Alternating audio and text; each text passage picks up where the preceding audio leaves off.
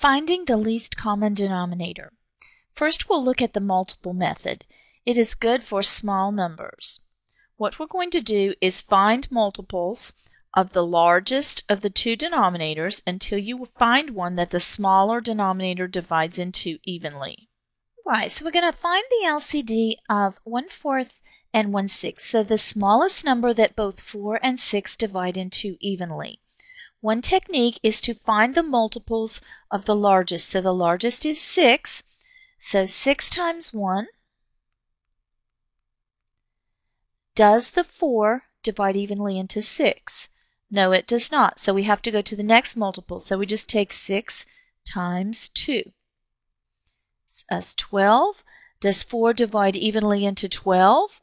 It does. So the LCD is 12. Second example, find the LCD for 1/6 and 1/8.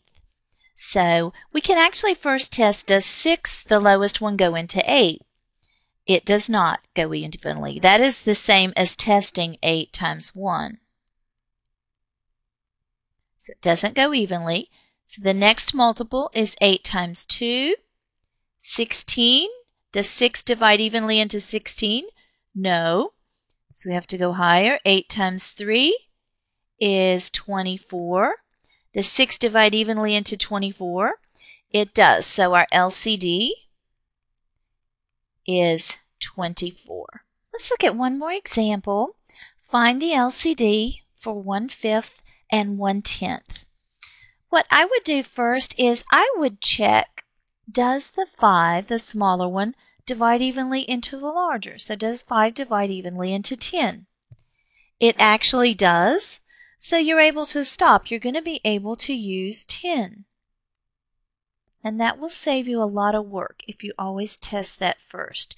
So what we actually looked at is the first multiple of 10.